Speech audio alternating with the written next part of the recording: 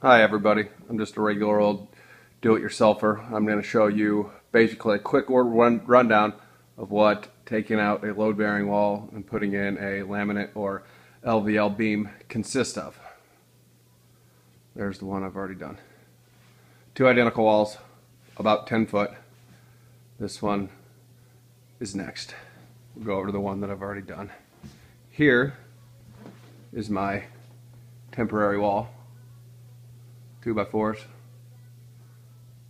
2x4 on the bottom with shims because the boards weren't quite the right length. You want them nice and snug. You don't want to push up too hard or you'll start pushing the ceiling up. Here is the LVL or laminate beam. The spec here called for a 9.5. There's two of them put together. The manufacturer has a spec on the nail pattern. They're hard to see, but there's nails up there. They know the spec on that. Here's the other temporary wall. I read a lot on the internet that talked about you only need one. I did two just to be safe. Used a 2x6 there. I didn't nail any of them. Probably could have. There's the bottom of it. The beam sits on two 2x4s and they're fastened to that load-bearing wall. I'm going to cut out this bottom 2x4 plate.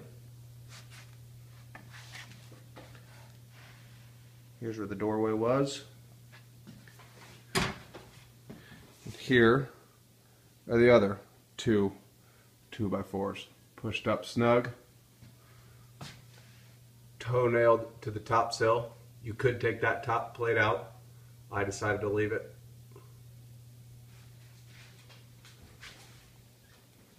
Like I said, I did show all everything to it, but it's just a basic rundown of what's involved. It's really not a hard project. Don't be intimidated by it. I read and read and read on the internet and then finally dove right in and did it.